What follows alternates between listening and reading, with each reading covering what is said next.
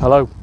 The James Webb Space Telescope blasted off from French Guiana on Christmas Day 2021, headed for the L2 point in space. So where is the L2 point? I thought I'd give a little visual demonstration. Over here is a small model of the Earth, and on the same scale we have the Moon. About that far apart. So how far is the L2 position? Quite a bit further away. The L2 position lies far beyond the orbit of the Moon, about 4 times the distance.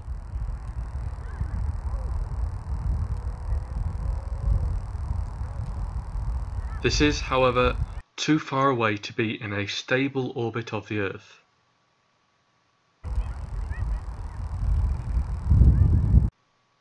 Objects closer into the Sun feel a larger gravitational force than those further out, and must orbit faster in order to stay in a roughly circular orbit.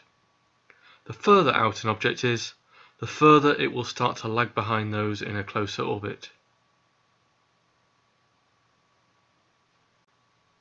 If instead we put a large planet into the equation, then objects close enough will also feel a gravitational force from the planet as well as the Sun. An object between the Earth and the Sun will feel the pull in opposite directions, giving a slightly reduced net gravitational force compared to the situation if the planet wasn't there. An object beyond the Earth will feel a slightly increased net gravitational force. There's an equilibrium point just inside the Earth's orbit.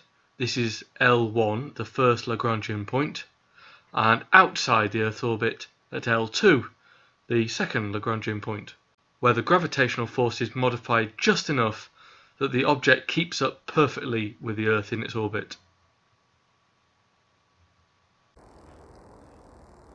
L2 is an unstable equilibrium. It's like trying to balance a broom on the pointy end. It can be done, but you need to make small adjustments to keep it in position. And if you stop making the small adjustments, then eventually it stops working. The same will be true for James Webb. During its operational period, it makes small halo orbits around the L2 position, using its fuel to keep it in position. But when the fuel runs out, it will enter an independent orbit of the Sun.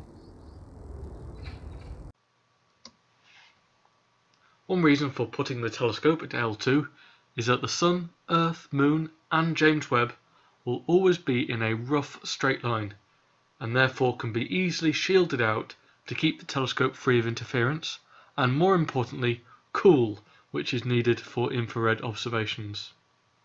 All this without getting too far away to communicate with the Earth. And the halo orbit makes sure that the Earth never blocks out the Sun's light, so it's got continuous solar power.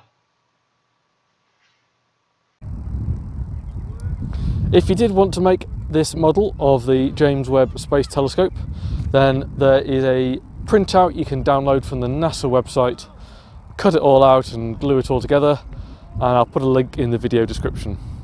So thanks for watching.